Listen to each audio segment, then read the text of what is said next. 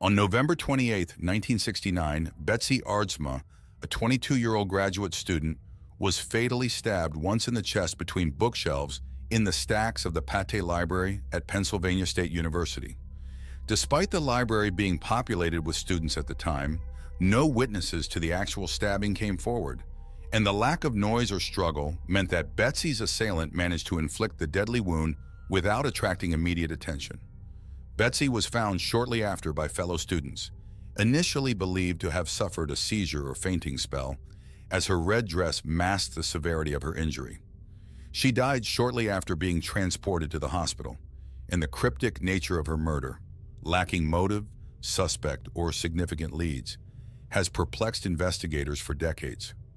Over the years, various theories and potential suspects have emerged, but no conclusive evidence has been presented.